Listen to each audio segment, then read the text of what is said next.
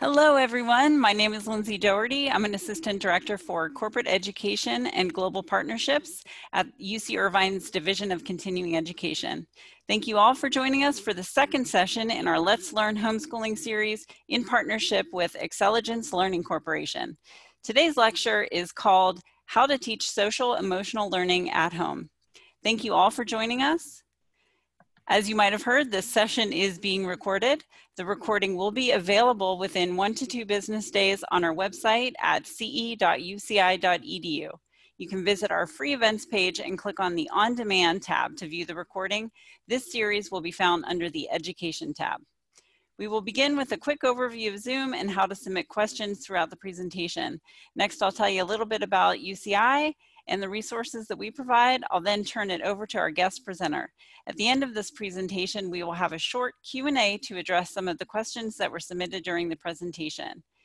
If you look at the top or bottom of your screen, you will see a menu bar with a few icons. You'll click on the chat bubble icon and the chat window will show up. You can also use the Q&A button to submit questions as well. If you encounter any technical difficulties during the webinar, please send a chat message over to all panelists and we will help you troubleshoot any issues. If you have a question for our presenter regarding the content, please submit it within the chat window to all panelists and we will address it at the end. Here at DCE, we serve the lifelong learning and career development needs of individuals, organizations, and the community on a local, regional, and global scale. Today, we offer over 90 industry-relevant certificate programs, short courses through our learning consortium, free events like these, and more. Our programs and courses cover a variety of topic areas, and our corporate team can provide customized learning experiences for groups or organizations. I also want to mention our Division of Career Pathways. They serve as the hub for career development and preparation for our students, staff, faculty, alumni, and professionals, as well as a recruitment center for local and national organizations. Again, I want to thank everyone for joining us. It is my pleasure to introduce Nicole Morelli, a product developer and content manager at Really Good Stuff, and former teacher of grades 1 through 3. She specializes in product development for STEM and social emotional learning. Thank you for being here today. Take it away, Nicole. Hi, thank you everyone for having me. I just want to talk to you a little bit about our Excelligence Learning Corporation to start, and then we'll dive into the program. So Excelligence Learning Corporation is the world's leading tech-enabled platform company in early childhood and elementary education. Educators, parents, and children in more than 40 countries use our over 20,000 innovative, high-quality, and grade-appropriate educational products and teaching solutions to teach, learn, and grow. Excelligence's diversified portfolio of leading businesses and brands delivers quality, innovation, service, and value on a global scale by leveraging cutting-edge technology, early brain research science, digital-first product and go-to-market development, and the state-of-the-art fulfillment. It includes top-rated companies such as Discount School Supply, serving the birth through K age children and families, Really Good Stuff, serving pre-K through 6th grade, students and families, and Steve Spangler Science, serving students and families of all ages. And a little bit about Really Good Stuff. Really Good Stuff has been serving the education community for over 25 years with quality, innovative, and award-winning teacher-created products. Really Good Stuff prides itself on the fact that our products are developed by teachers. We feel that teachers bring the experience and passion needed to create products that are ideal in the classroom as well as the home. We work hard and have fun creating products that help the teachers teach and the children be successful learners. So before we get started, I just want to tell you what the agenda will be. So we're going to start with some social emotional learning overview topics. So what social emotional learning is, why you should use it, how to use it. And then I'm going to give you a bunch of different tools that you can integrate at home. So as I do so, you're going to choose which ones are best for you. You're not going to take all of them and bring them into your home, rather just decide, what's best for my child. And as I'm doing those, I'm actually going to do some of the exercises with you so that it's easier for you then to do them with your child or your children. Finally, at the end of the program, we're going to give you some free resources and then we'll have our Q&A. So let's get started just talking about what social emotional learning is. So it's actually the way that people develop important skills such as self-awareness, self-control, social skills, and creating and maintaining relationships with others. So super important for our children to gain these skills at a young age. And they also can be used inside and outside of the classroom and across all aspects of life. There are a ton of benefits to incorporating social emotional learning in your daily schedule, both at school and at home. There are a ton of studies that prove that it improves test scores as well as behaviors. So even if you have a child that is that has great behavior, they can then move on to the next level of, you know, learning about kindness and character and just becoming even better people. So beyond the actual tests and grades and things like that, some other improvements that I've seen in my experience is children become more self-aware, they build self-esteem, they come up with coping skills that work best for them, and finally, they are able to develop better connections with students and adults. So how can you incorporate this into your daily schedule at home? So there's a few things that you should do. You should decide, well, when am I going to do this? You need to set a time during the day that you're going to incorporate some kind of SEL practice because it's easily forgotten if you don't make it part of your schedule. One part of the day that I always did it with my class is the morning meeting. So before your school day starts, a morning meeting is basically to set the stage for the day. So talk about what you're going to do that day, ask each other questions. It's really like a nice, you know, comforting time for your child to kind of feel comfortable talking to you and getting ready for the day. So you could do that right before they start their schoolwork. And finally, at the end of the session, I'm going to tell you about ways you can incorporate SEL into your reading, rating, and math. So if you're having a hard time fitting it into the schedule, you can easily add it into your academics. So right now, we're seeing that social emotional learning is trending. There's a lot of schools that are implementing SEL programs, and they actually benefit the children and the adults. So you'll see teachers are benefiting, paraprofessionals, pretty much everyone that's experiencing this is gaining some kind of skill or some kind of, you know, practices in their life. So teachers are becoming more self-aware, they're taking care of themselves more, and their relationships are getting better with their students. It's also really important that parents are involved because we want our children to know that all of these practices are not just for school. They should be taking them throughout their day, throughout their lives, and as they get older, they're still relevant. So before I get started on our first topic, I would like to know more about your child and their school and what they do for SEL. So if you could just comment and answer this question. The question is, does your child's school incorporate social emotional learning in their daily schedule? If so, tell us about the practices they do. So you can tell us if they have a program, if they do yoga every morning, if they talk about character education, whatever you feel comfortable sharing is great. And we're gonna get started on a topic that should be the most familiar to you because this is probably what you learned as a child. It's very simple and it's called character education. So it's basically teaching children to be good people using character traits as a guide. So teaching them about respect, fairness, friendliness, honesty, things like that. This can so easily be taught, but sometimes it's forgotten because there's such a focus on academics in school. Okay, so as a parent, what you can do to help them with character education is to use the language often and to also be an example for them. So if you go to the store and you get the wrong change back, let your child know that you gave that change back to the cashier because you were being honest, okay? And I also wanted to tell you a little bit about my experience in social emotional learning, which I will bring up throughout the session probably often. We had actually a mindfulness coach at my school that implemented a character education program in our entire school with a team of teachers. And he also did things like yoga, mindfulness, things like that. So that was really where I got my experience and my passion for social emotional learning. So how to teach character ed at home. So what you can do with your child is first explicitly define the traits. So they need to know exactly what these words mean. And on the next slide, I'm going to provide you with a list of the words here under character focus words with a definition so that it's easier for you to do. Okay, so as you're explaining the definition, you should be giving your child some examples of each of these words as well as discussing scenarios. And like mentioned before, you need to make this part of your everyday or your, it should be part of your everyday, but you can make a plan to talk about it weekly, monthly, daily, whatever's comfortable for you. And finally, positive reinforcement. So the more you point out what your child's doing, you're noticing that they're being kind, you notice that they're being compassionate. Point it out, the more they hear you praising them, the more they're going to be inclined to do it. So here are some free resources that you'll be able to use with your child. Here are 12 different character ed words with the definition. just an easier way for you to get started.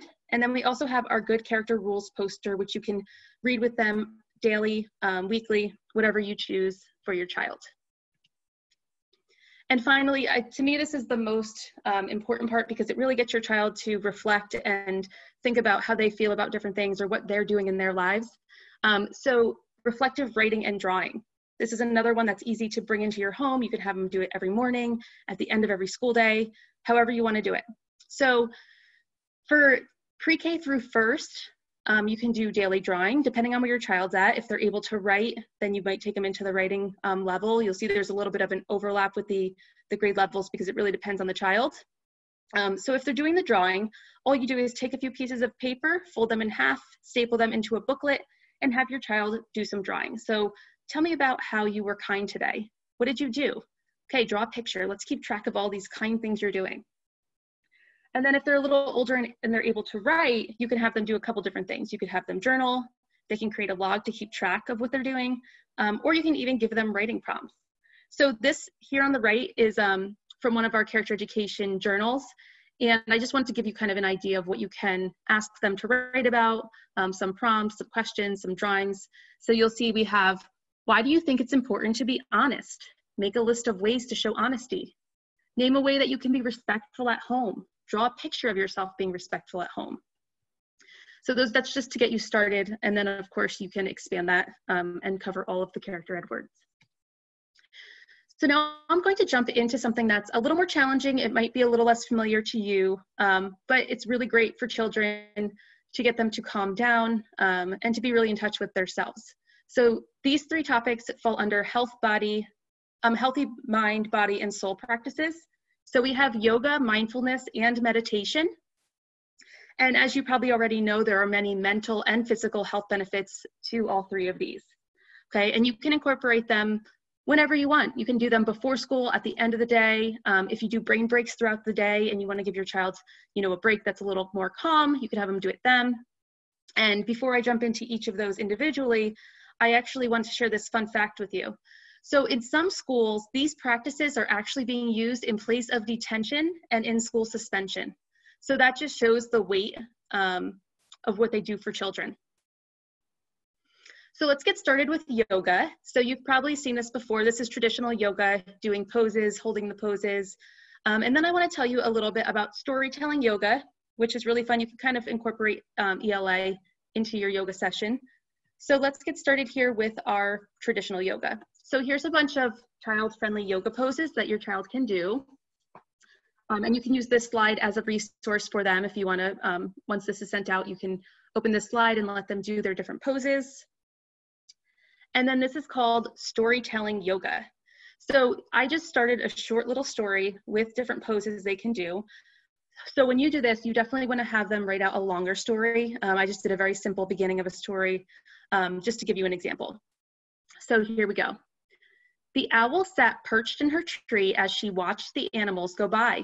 Soon she saw a horse walking by.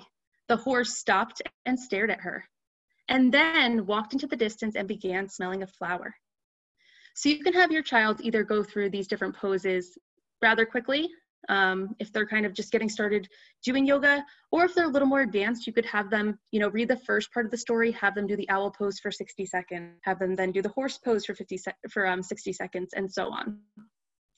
So your child might be more excited to do yoga if there's something more interactive than just doing the poses.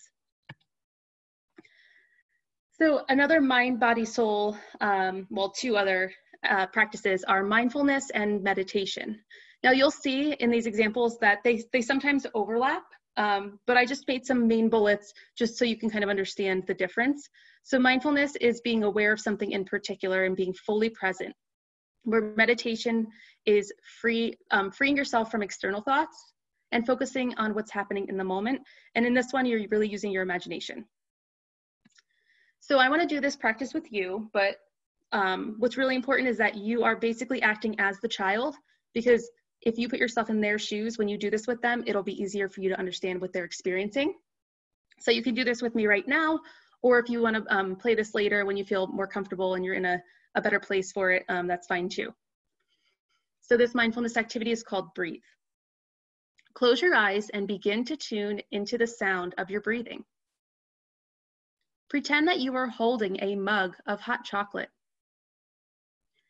Take a deep breath and gently blow on your hot chocolate slowly to begin cooling it down. Take another deep breath.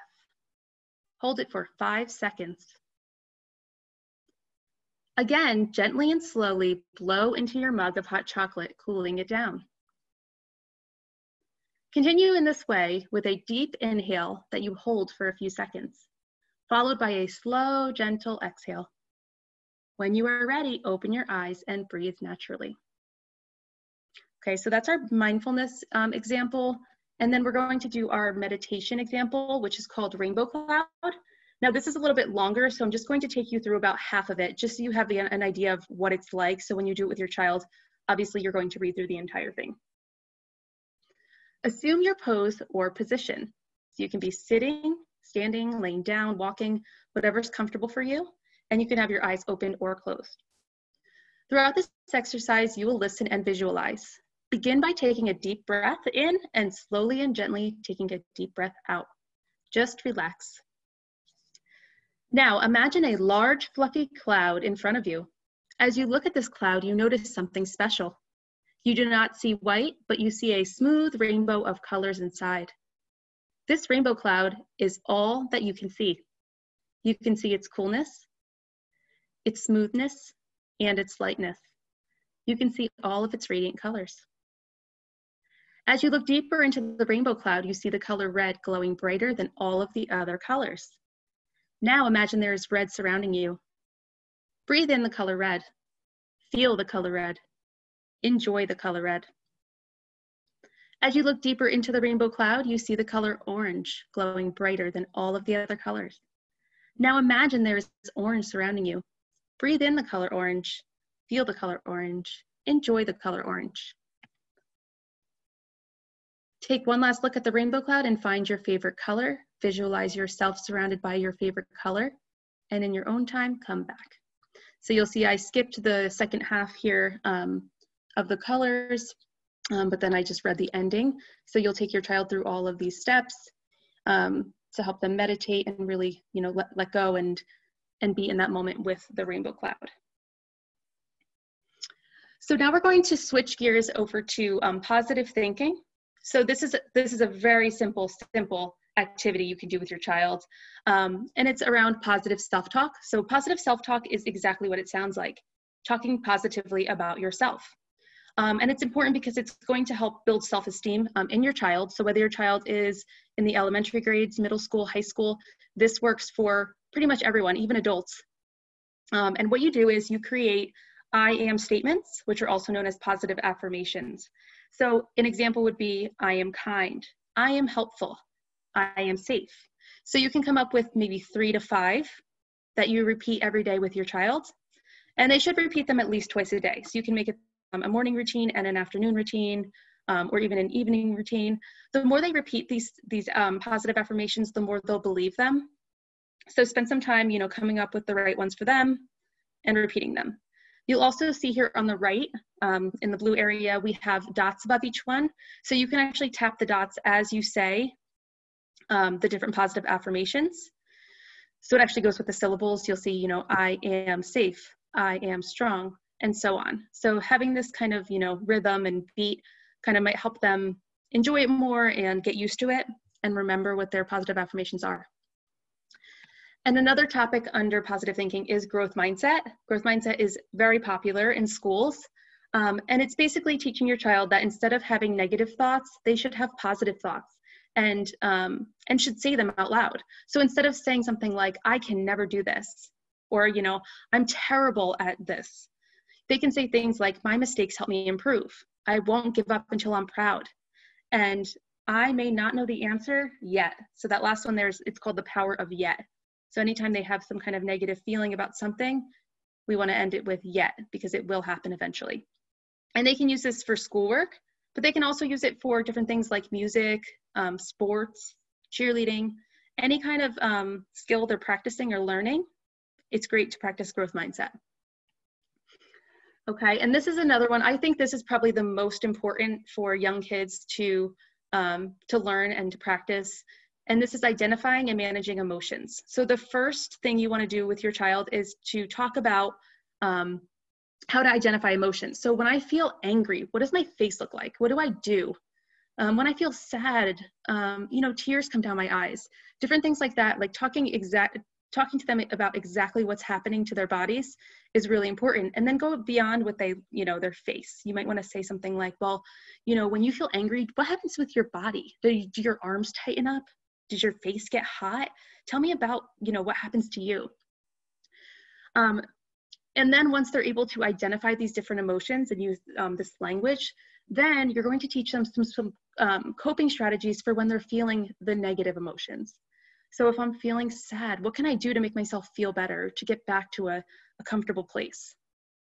And we'll talk more about coping strategies later in the presentation. This is another free resource we're going to give you around identifying and managing emotions. This is a morning check-in.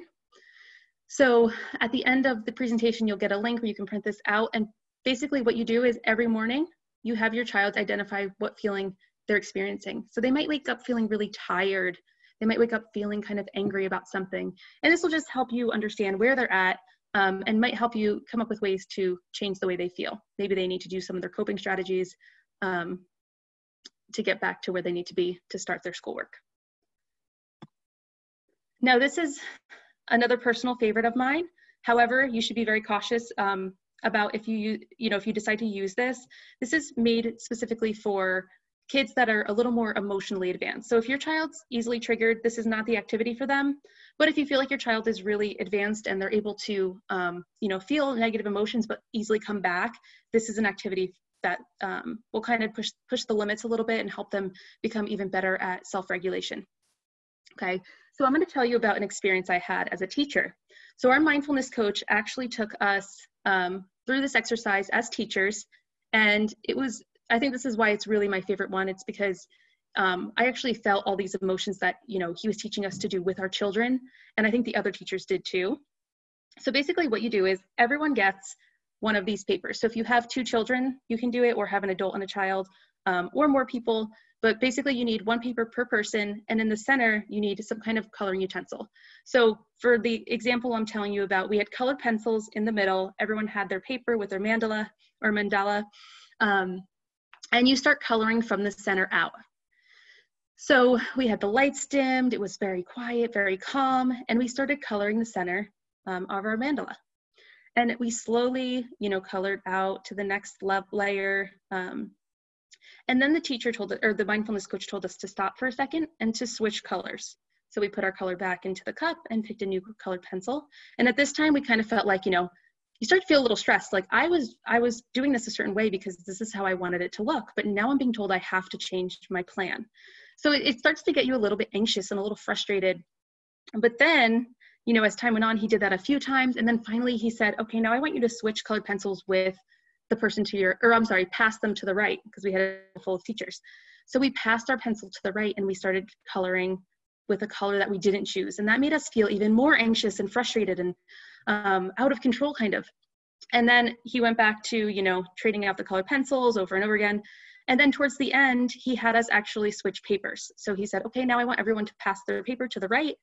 And as we did that, you could tell that even as adults, we were feeling really, we were losing control of what we were doing. It wasn't looking the way we wanted it to look. And it started to, to bring on some emotion. It made me feel a little frustrated and, anxious. So the idea of this activity is, you're getting yourself to a point where you're a little bit uncomfortable, but you're then able to self-regulate. So you're teaching yourself, okay, I'm frustrated, I'm upset, but how am I going to get myself back? And that's where, you can teach your child, let's try your deep belly breathing. Can you get back to a comfortable place with your deep belly breathing? So as much as we don't want to get our kids, upset or uncomfortable, this is really for our advanced children that are ready to take it to the next level. And now that we've talked so much about our children and their emotions and identifying those emotions, it's also important that they're able to identify emotions in other students. So you can do this a few different ways. You can use different storybooks, you can use photos, or talk about real life situations. But what you want to teach them most is empathy. Okay, empathy is so important for young children to understand and to use. So for example, you might have them look at this picture of this little boy over here on the right, and you might say, you know, what kind of happened to him?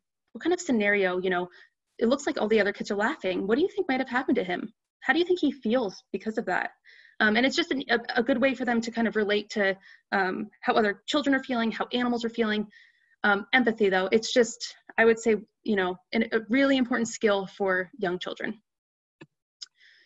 And so now we talked about coping strategies a little bit before, but I want to actually do a few with you. So these are different breathing strategies that you can do with your child. This first one here, this is a poster from Really Good Stuff, and one side is meant for younger kids, the other side is meant for older kids. So if your kid's able to read, you can have them look at the right side, and if not, then you might need to practice a few times going through the steps of the picture on the left side. So I'm going to try this with you, and you might just have to kind of, you know, pretend right now that you're frustrated or upset, and I'll do it with you so that you're able to do it with your child. Okay, so how to calm your body. First, notice how you feel. Are you mad, upset, annoyed? Next, decide if you need to get away from what's upsetting you. After that, sit crisscross and put one hand on your heart and the other on your belly. Then take 5 slow, deep breaths with your eyes closed. Lastly, return quietly when your body feels calm and ready. So going through these steps over and over with your child will get them used to going to deep belly breathing as a calming strategy. Okay, so you can use that if you feel it's right for your child. Here's another example of a coping strategy called mindful breathing. For this one, you can have your eyes opened or closed. It's important that you're in a quiet space, and you can repeat it as many times as you feel necessary. This is called the balloon. Place your hands on top of your head and lace your fingers together. Inhale deeply as you raise your arms above your head, as though you are inflating a balloon. Exhale slowly while you lower your arms. As you exhale, make a sound like a balloon losing all of its air. Okay, so that's a pretty quick one, but you can do it a few times, whatever works best for your child. And finally, this is another favorite of mine for coping strategies. This is called star breathing. And this is something else that I did, that my mindfulness coach actually taught us in school. So if you look at the dot on the star where it says start, I want you to find that dot with your eyes and just stare at it for a second. And we're going to do breathing as we travel around the star. So I want you just to breathe in slowly through your nose as your eyes follow the black line to the top point of the star. Go ahead and breathe in through your nose. And then once you're there, I want you to hold for a second, and then you're going to blow out of your mouth like you're blowing into a straw. Okay, so breathe out as your eyes follow back into the inner point of the star. Then again, you're going to breathe in through your nose as your eyes follow to the outside of the star. Through your nose. And at that point, you're then going to breathe out of your mouth like you're pushing air through a straw. And you'll continue this around the star. So this is pretty simple, but it's really great for kids to have a visual as they're practicing their breathing. And you can do this as simple as drawing a star on a piece of paper, okay? And again, repeat as necessary, depending on what your child needs. They might be okay doing it once, doing it twice. They might need to do it a few more times. So you have to figure that out with your child. And here are some hands-on tools you can use in your home. So sensory tools are pretty popular right now. And some kids feel sensory overload from different things like sights, smells, sounds, textures, tastes, movement, and so on. And these children respond emotionally. So the more that they're touching and hearing and doing all these sensory practices, the more they become self-aware of what kind of bothers them, and they're able to then work on managing those feelings, okay? So I have some sensory tools that you can use that are for touch. Here are some ideas on the presentation. So in the pictures, we have orbs, then we have our Insta Snow and Magic Sand. Those are just some examples of what you could put in a sensory bin, but you also can use some items you have in your home. So you might have beads or sand. You even can use noodles, cooked or uncooked. And finally, uncooked rice is a really fun one to put in a bin, and let your kids kind of just explore, put their hands in it and mess around. And you can even make the uncooked rice one, you can put plastic letters, plastic numbers, and make it a little more academic. They could search for different things. And we also then are going to talk about calm down tools. So some calm down tools that your child can use at home when they're feeling a little worked up or stressed. We have these calming jars here. So you can make your own calming jar at home, or you can see we have really good stuff calming jars, and you put different things inside of the jar and swirl it around, and it helps a child, it kind of distracts them from what's bothering them and will help them get calm. You also can use fidgets. So if you have, fidget spinners, any kind of fidgets you have at home will work. You can use stress balls, tennis balls that they can squeeze, dough, which obviously they can manipulate as well. And finally, sensory textured balls are another good way for kids to calm down. And if you've never seen this before, this is a calm down corner. These are becoming a little popular in schools. So, you have your reading corner and you have other parts of your classroom. Some teachers are actually creating a calm down corner. And you can easily do this at home too, okay? Because we want to recreate school at home to make your child feel comfortable and calm. So the last slide, I talked about a lot of calm down tools. You can incorporate all of them, any of them, in a calm down corner, as well as social emotional learning books. You can also do writing utensils or coloring utensils. Some kids like to journal. Some kids like to draw pictures to get calm. Whatever you feel is appropriate for your child. And finally, something that's related to emotions. So you can see here we have a puppy emotions gauge, that little bone thing there where they can find what emotion they feel. Or you can use the check-in sheet that we're going to give you the link to at the end of the presentation that I showed earlier, the morning check-in, if you remember that. And you can also keep that in your calm down corner daily. So if they need to, go ahead and look at that and identify their feelings, that's a great tool to have too. Okay, so I want to ask you another question to learn more about you and your child. Does your child like reading, writing, or math the most? And is there one that sticks out? And the reason I'm asking this is because I want to teach you how to incorporate SEL into your reading, writing, and math lessons. So in case you're struggling with the amount of time you have, or maybe your child doesn't really enjoy doing these different things, but they really love reading, you can then bring them into those lessons as well. So SEL and reading, there's a bunch of ways you can bring social emotional learning into your reading lessons. First of all, if you think about any book, any children's book, they probably already are covering an SEL topic. The character's probably persevering or being kind or doing something that's a good character trait. So reading books and talking through them with your child is a great way to bring SEL into reading. You also can come up with scenarios related to the stories you're reading. So for example, if you heard a classmate being teased like the character in the story, how would you have handled it? And finally, acting out stories that have a lesson that's related to an SEL topic. So another free resource we're going to give you at the end is our Reader's Theater booklets, which look like this. So this is actually an example of one that you can print out. We have The Ugly Duckling. So you probably are familiar with the story. If you're not, feel free to print it out at the end of this and read through it. And at the end, you can ask your child different questions about the story.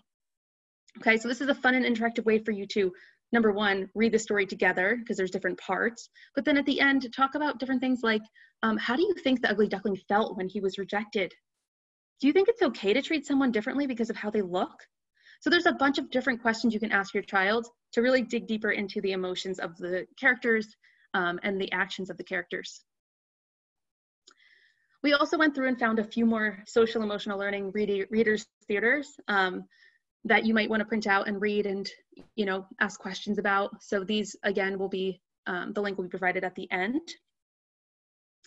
And then SEL and writing. So different writing topics such as my favorite coping skill. Tell about a time you were trustworthy. And then you can replace the word trustworthy with other character words that we discussed earlier. That's like 2 weeks full of writing prompts. Another question is, which of the following practices works best for you? Yoga, mindfulness, or meditation, and why? So this is really great too for the parent to know, your child might not tell you, I really enjoy yoga, or I really enjoy meditating. So this is a good way for you to also learn a little bit about what they're enjoying so that you can do it more with them. How can positive thinking improve your mindset? What do you notice when you look at someone that is mad? And again, replace mad with all the other emotions. There's another 2 weeks of writing prompts. And writing about stories. So what did you notice about the characters in the story? Were they being trustworthy? And finally, we're going to talk about bringing social emotional learning into your math lessons. So there's a few ways you can do this. The first one being to create your own word problems. So here's an example of a word problem that, that connects to SEL in some way. Lily offers to help the entire class of 24 students with their math assignment. 3 students decline the offer. How many students does she help? And then you can talk a little bit more about this as if it were a real thing happening in the class. Okay, and then you can also analyze word problems by solving them first, and then discussing the people in the story and what they're doing, or in the word problem what they did. For example, Ned has 190 bananas. Sheila steals 133 of them. How many bananas does Ned have left? So you can analyze the word problem, talk through it, and finally, breathing strategies. So if your child's a little younger and they're not able to do word problems yet, you can have them do breathing strategies with you and make it count for you, count like seconds of how long you breathe in and breathe out, and then you do it for them. So they're getting some counting practice as they're practicing the breathing. And for math, this one to me connects the most with SEL. This is using growth mindset in math, okay? So you probably have heard your child at some point say things like, I'm not good at this. I'm never going to be good at math, or, a lot of kids struggle with math. So teaching them to have a growth mindset by saying things like, I can learn anything I want to. When I'm frustrated, I persevere, will help them to have grit and success as they move forward. So even if they don't feel it, getting them to say these things will help them start to believe it. So I have some examples of what growth mindset statements about math may look like. Here we have, I am a great mathematician. With practice, I will get better at my math facts. I will learn how to divide if I keep trying, and so on. Okay, so thank you everyone for joining me. I just want to recap really quick. Social emotional learning is so important. Your children should be doing it at school, at home, at all times, as much as they can. There are so many reasons to do it, not just test scores, but also improve behaviors. They'll be more likely to self-regulate and just be a better person overall. So thank you again for having me. I just want to tell you that we have the links here for our Excelligence companies, Discount School Supply, Really Good Stuff, and Steve Spangler Science, as well as a discount code down at the bottom. You will get 20% off your entire purchase through May 20th with that code, UC Irvine. And we also have our parent resources. So I mentioned throughout the presentation that I have free resources for you, like the Reader's Theater and those different worksheets. So if you click the link under free resources, you'll be able to find them. If you have any issues, feel free to email me and I can help you find the resource you're looking for. We also have links to the blogs that are written by teachers, so our product development team and some other teachers and influencers.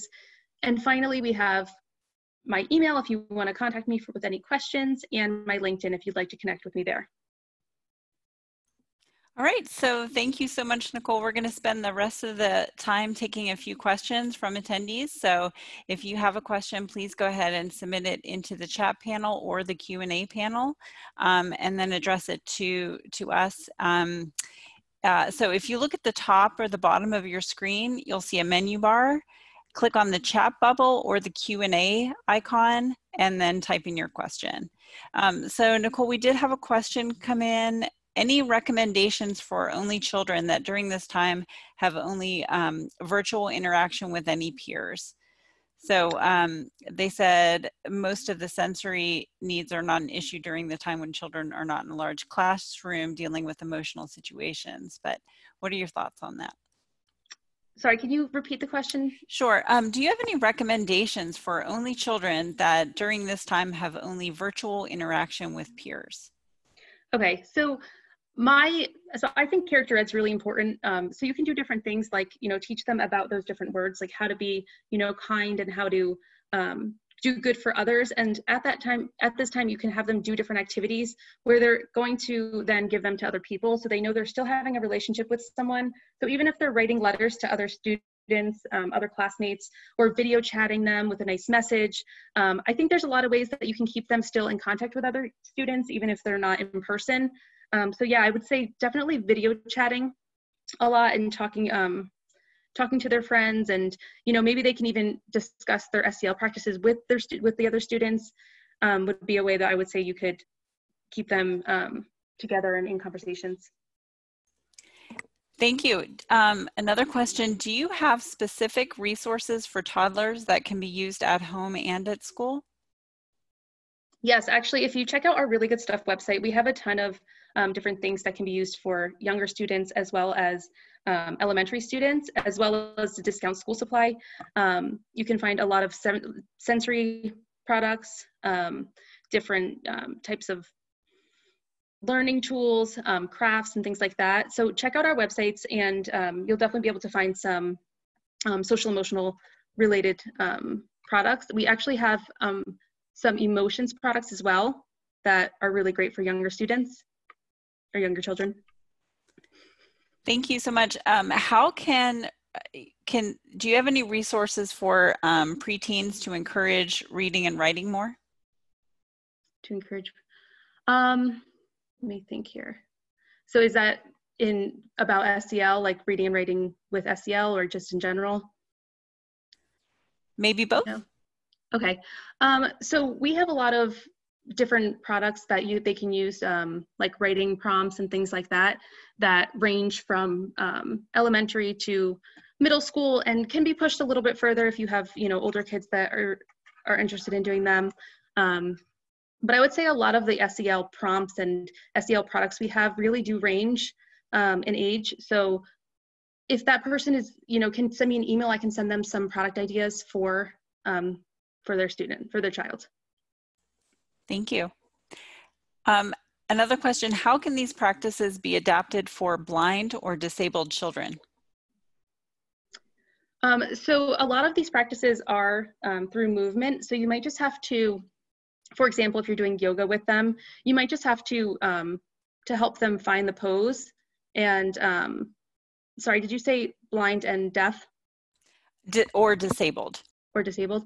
Yeah, so I think a lot of it is just helping them feel what they're supposed to feel, showing them their yoga poses, having them use sensory bins, things like that.